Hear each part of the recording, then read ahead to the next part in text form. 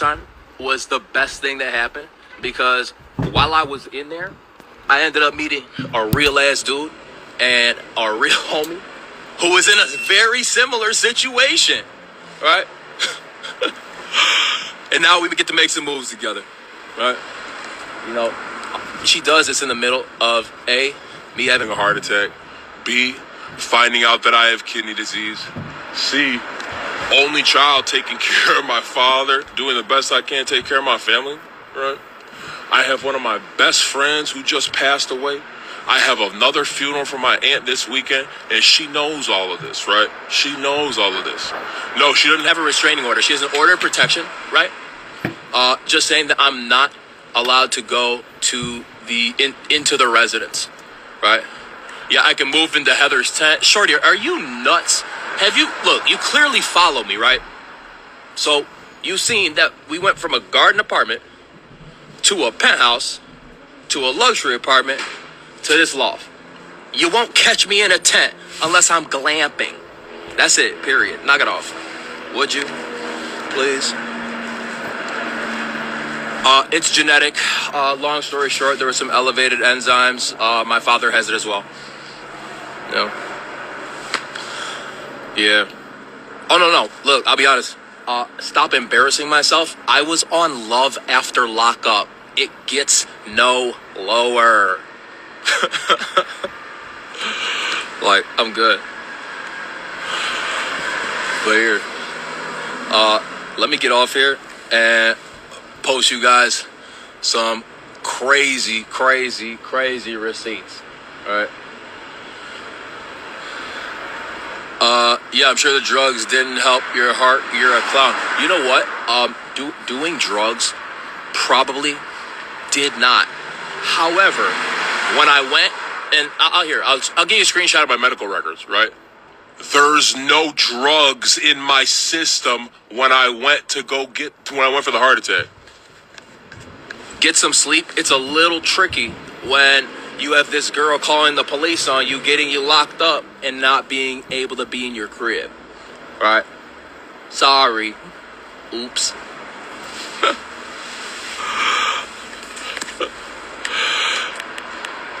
Yeah, of course you don't need to see my medical records. You think I'm going to lie about having kidney disease or having a heart attack? For what? The only person who makes up crazy shit like that is Marissa and Heather. Jesus. And that girl Yana who runs the Exposed Dylan page. Right? Hey, I appreciate all your prayers, and I appreciate the positive encouragement because, like, really, there's a lot of hate, and I totally understand because I've done things that aren't right. I regret them. I feel bad. At the end of the day, I can't even say that I hate this girl. Cannot even say it, right? Still have love for her even after all this bullshit, right? What's the truth behind that page? The truth behind that page is this. That girl, Yana, is friends with my ex, Jordan, right? And the two of them, Jordan had gotten out of rehab, start getting money, doing OnlyFans, and, they're getting high, doing Liquid G, all this shit. And then the girl says that I tried to date rape her, right? Excuse me. Any of my exes, I promise, right? And I'm talking about from 15 on, will tell you that I'm not the date rape type of guy, right? Any of my female friends, and there's plenty of them, right? They'll tell you I'm not the date rape type of guy. Not me, okay? Marissa hangs out with a bunch of them, but not me, right? So the girl was mad because she felt like she deserved a car, a crib, to be taken care of because she was hanging out with Jordan, right? And crystal meth is a motherfucker. So she got strung out, put all that shit up there, and that's that.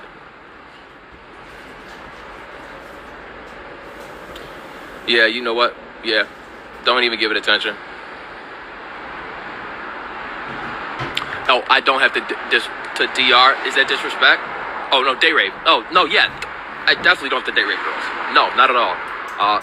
I'm nice, caring. I think I'm kind of funny, kind of cute, a little bit. And, how do I afford all this luxury stuff? One, I have a job. 2, I have a family who loves and supports me. 3, not all of it is luxury stuff. Like, I'm not gonna cap with you. I rock a lot of real shit, but I do rock some duplicate, replica knockoff shit too. If you want, I could drop some links, but I'm not gonna cap with you or lie, you know. But most of it's real, some of it's not. Make sure my mom likes my next chick. I definitely will. You know, any girl that I bring home to mom, she definitely likes. And you know, there's definitely a couple that I brought home to mom that, you know, maybe I wish I didn't give up, because this shit clearly ain't it. Unfortunately. Yeah, my mom, look, just like me, right? After all this, right? Because I'm her only son. I'm her only son, right? So how do you think my mom feels when this girl who she loves and has known since she's been 18, right, is going back and forth for her son like this, right? She hates it. She hates that, but she doesn't hate Marissa. She still has love for Marissa, right? And my mom also supports any choice that I make, right? So if I chose to be with Marissa or anybody else, she'd support it. Like right now, somebody just jumped on this live right now, right? And beautiful, smart, one of the sweetest girls I've known in my entire life, right? And I'm not gonna say no names, but yeah, she knows I'm not the date rape type of guy, right? I'm not a bad guy, right? Known her for 10, 15 years, never done anything bad to her in my life. Just saw the mugshot. Hey, want to know something hilarious? Look, this is how embarrassing this shit is, okay? Check this out. So, Marissa has me arrested bogus, right? The police come, right? Now, first off, there's this police officer that Marissa, like, texts back and forth, okay? He's come to my crib twice to try and arrest me, right? He has banged on my door for 2 hours. I'll post a video, right? Like, I'm in the crib with Marissa, and this nigga's just banging on the door, saying that there's a fugitive task force outside my house. A fugitive of what? Stop it. The only thing I'm trying to flee is a toxic relationship, right? So look, the dude texts me, right? The dude calls me saying, Dylan Smith, this is Officer so-and-so, and just so you know, the police are on their way to where you are right now. Bruh. That sounds real professional, right? Now look, I get booked, okay? And I go to, I can't remember what police station it is first, right? But it's wherever they hold you until they take you to the county, okay? And yeah, internal affairs, anyone? Yeah, personal threats, harassment constantly. Yeah, not cool, right? But that's okay. If anybody knows a lawyer, let me know. But look. I get to the station, right, and it just so happens that like a bunch of people in like law enforcement and healthcare are Love After Lockup fans. Like, I don't know why. It's like if you wear a badge or if you save people's lives, you watch Love After Lockup. I swear to God, right? So I get to the police station, right, and as I walk in, they're like, "Oh, wait, Dylan? Oh, man, come on again. What? What'd she do now? Was it her or was it you?" Right? Like, literally, as I'm getting fingerprints, so we're like talking, catching up, because unfortunately, I spent hours with these people in lockup because this girl has me locked up all the time, right?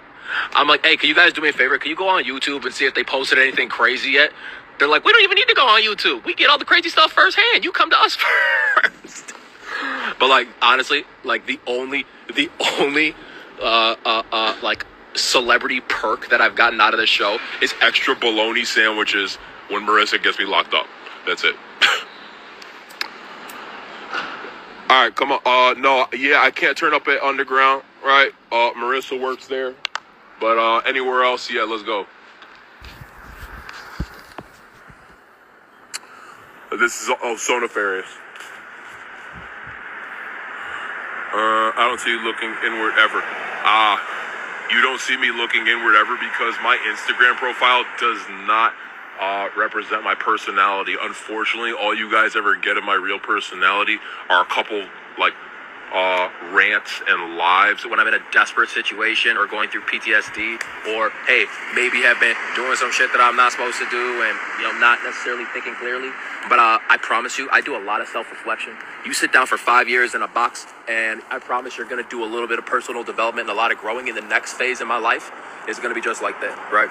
Because leaving this relationship means that this will be the first time that I've been single, right? The first time I've been single since I've been home from prison in 2019. So I've never had that before, like me and Marissa broke up, and she was, doing her thing, whatever. But unfortunately, I definitely have some issues when it comes to being alone. It's what it is, right? So I use those relationships as like, not like a crutch, but it's just, I don't like to sleep alone,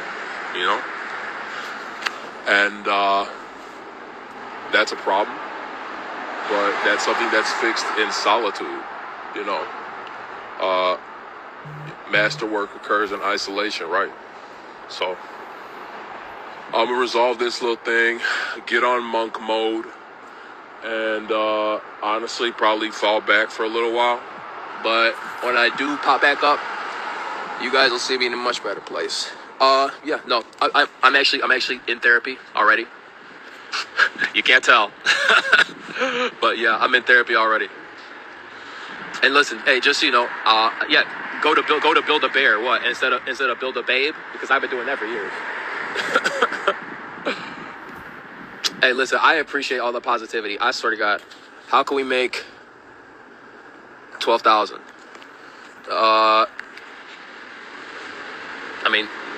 Want to sell some solar panels? I don't know, dude. Oh, actually, yes. Wait, you can make $12,000 over the course of a year, right? Over the course of a year, maybe a little longer, right? It actually might have been since the beginning of the start of the profile. That's from Marissa's OnlyFans. That's what the earnings are, right? And she's running a OnlyFans management agency trying to convince people to manage their OnlyFans for 45% of the profit when she doesn't even make money on there. That's like hiring an overweight personal trainer. Dude, come on, knock it off. Please. Like, it's great to have, creatives and collaborate with, your friends. But, like, when it comes down to the money, right, have a professional manage your shit, right? Have a professional.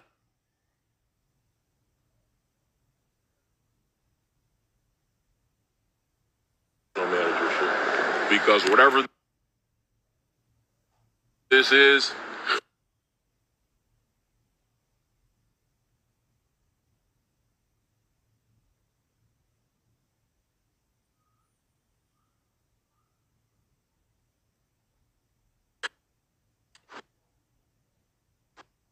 support her in anything that she does, whether it's an event, whether it's a business venture, whatever it is, because that's my girl.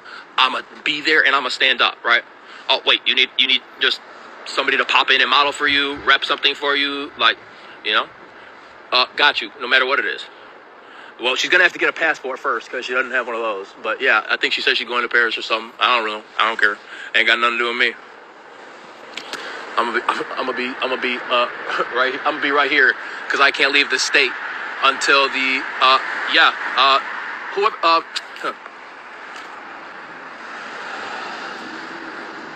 whoever said get into trading, right? Hey, DM me, shorty, please, if you could, because if you know anything about it, I'm definitely interested, and I appreciate like all the support for real. Hey, listen, if you see through all the bullshit, which means you see bullshit, do me a favor. Go watch another live, all right? Go watch another live. Because if you don't want to hear what I'm saying, then you're only here because I'm handsome. And then that way, you can just go on my page, scroll and like, get off my live.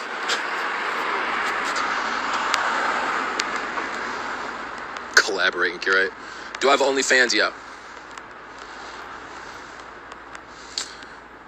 Get it, nephew. Proud of you. Deserve it. Yup. Thank you. Love. I would love to just enjoy some time with you. Need to come to Austria. Let me get a passport and we'll talk about it. All right. Never been there. Would love to. Am I not at all? What do you mean? Am I not heartbroken? Are you kidding me? I'm absolutely destroyed. I'm losing my best friend, the person that I love like the most in the world. Not only am I losing them, my girl and my best friend, but it's not just losing them. They're like they're an enemy, right? If just now, look, this may be toxic. We've both done it to each other a million times, right? But to go through her phone, which I know is bogus, right? To go through phone and just look at the way that she represents me and talks about me, to not only her friend,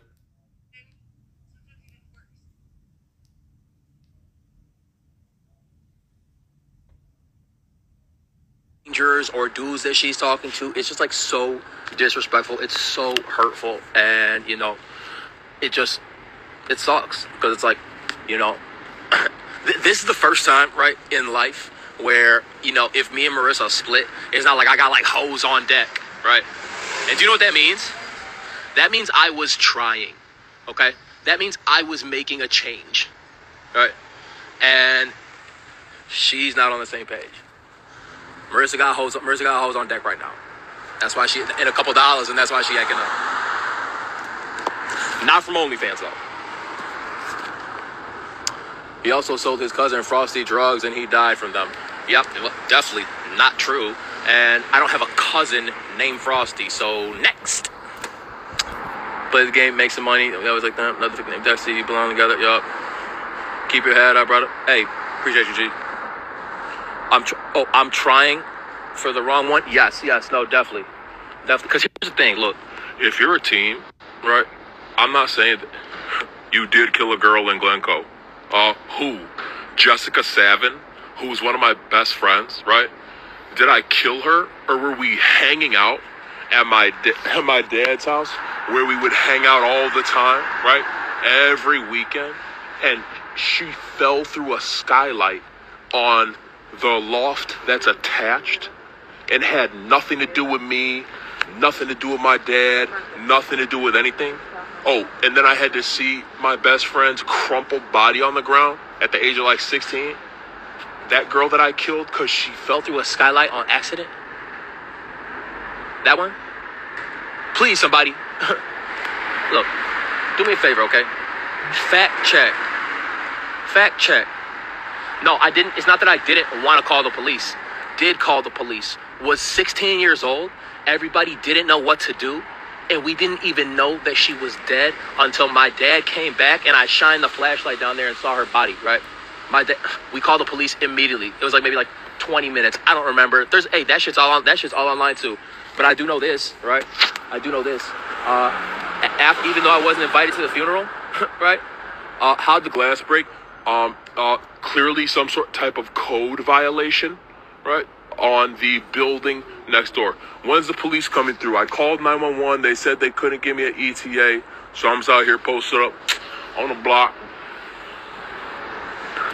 waiting. And for any of the, I don't even want to call them ops, because I'm not against anybody. But for anybody who has some type of weird problem with me, literally just out here being peaceful. Happy New Year, new us. Yeah, put myself before these weak ass females for real. Look, if you was trying to get money and then stay in the house, maybe go have on a baby, holla at me.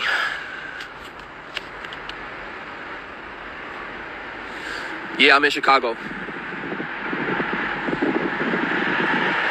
If you think I'm a stand-up dude, you're blind. Well, tell me if you could feel what I'm saying. And I'm not talking about Braille. It seems to me that you really don't know shit about shit. So, like I said, get off my live. If you don't support me, right, or you're not a positive person, I don't have room for you in my life or in my life. Bye. What are you watching for? Yeah. That's not Jordan's. That's not Jordan's Audi. All right.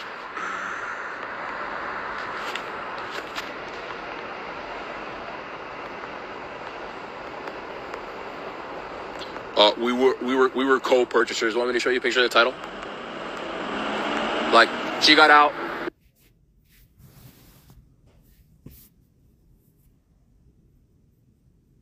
Was broke, homeless, and doing whatever she had to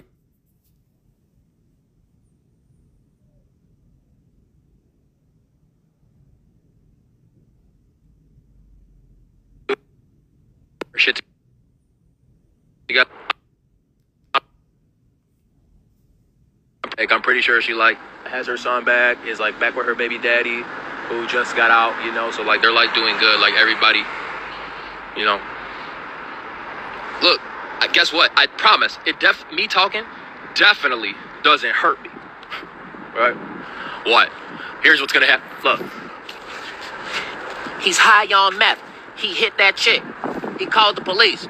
Like on some, fuck it. Go ahead and take the mic home with you. On some 8 Mile shit. Like, tell me something that we haven't heard before, please. Communication is the number one thing that will kill a relationship. If there is no relationship, there is no if there's no communication, there's no relationship. Yes, communication is the relationship. If you haven't, I believe that's no, the book is Fierce Conversation, I believe. Right? The book's Fierce Conversation. But communication is the relationship. So as soon as that communication stops, right? As soon as she went ghost and silent, and every time she does, I know there's some bullshit that's about to pop off. Look and check. So here, I'll explain, okay? 3-story industrial warehouse, right? She fell through a skylight where there was construction, and she went right through the glass because there was no reinforcement. All right, hold on. What was the question? Where was this? Where go? So I ran downstairs to my dad's apartment, or to his loft. He had a big music studio at the time. One of his girls did like aerial silks or something. So I had an exercise rope. I don't know how many feet tall that was. So I grabbed the exercise rope, grabbed the aerial silks, right? And we tied it together because we didn't know that she was like passed away at the time.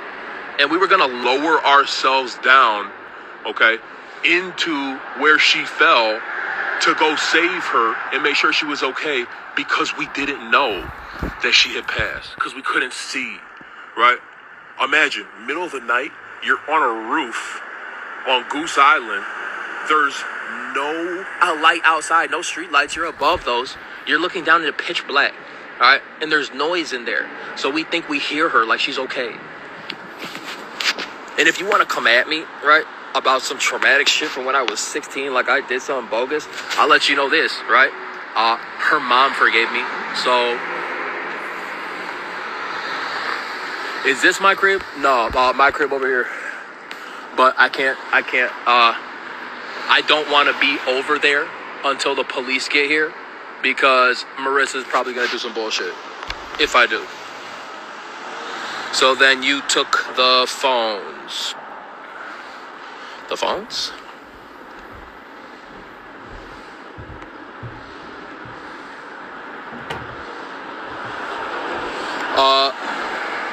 So look, no, I'm not going to keep this is the only apartment where my name hasn't been on